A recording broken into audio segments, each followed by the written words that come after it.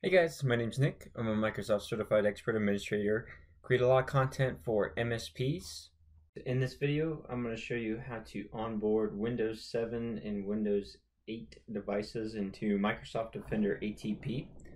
In subsequent videos here, I've shown you a little bit of the onboarding methods for various device types. For Windows 7 and Windows 8, it's pretty straightforward here, but I wanted to show you a quick demo in the portal and on one of these devices here.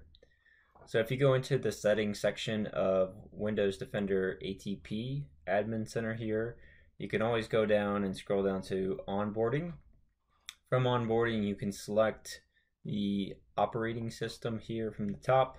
You'll want to turn on client device monitoring if it's not already on here. The cool part about this page is you can always click on these instructions here and they open up in a new tab. Just to refresh your memory, if you haven't done this before, or if this has been a while since you last onboarded an operating system and you don't remember the steps to take. But this one's pretty straightforward here. We can go ahead and grab a package file for installing an agent, and we'll be working with configuring a workspace ID and key in that wizard for setup, and then we'll run a detection test afterwards. So let's go ahead and pop onto that device and walk through this process. So I'm here on a Windows 7 device and I'm just pulling up the config so you can see that I am on the Windows 7 device. I'm going ahead and installing the MMA agent from the support article I just referenced there, and I'm walking through the wizard here for the monitoring agent setup.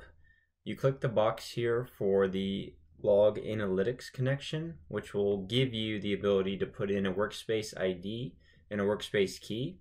And this is where you go back into the admin center here for the actual onboarding section. And you'll again make sure you're on the Windows 7 operating system. You'll copy the workspace ID. You'll paste that in here, and then you'll copy the workspace key. You'll paste that in as well, and you'll click on next. And for this preference, I say I do not want Microsoft to update, and then I install.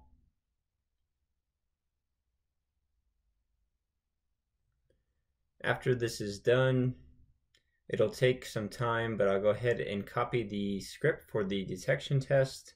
And basically, you can run this in command line. Just run command line as administrator. And I go ahead and paste that in. And if it's successful, it'll just close the window. I would give it about 30 minutes or so before you come back in, but you will come into the devices section back in the Windows Defender Security Center, and you can come and you can see I do have this Windows 7 device now. I've got the build, and I can go directly to the device page and get this as far as the telemetry on recommendations or risk levels and things like that, and have all the information here in the portal. If there is any to report on, this is just a test VM, so there's not much going on. But that's how you go ahead and onboard a Windows 7 or Windows 8 device. If you have any questions or comments, feel free to leave them below. Otherwise, please like or subscribe if you guys want to see more content around Microsoft 365 and the MSP space. Thanks, guys. Have a great day.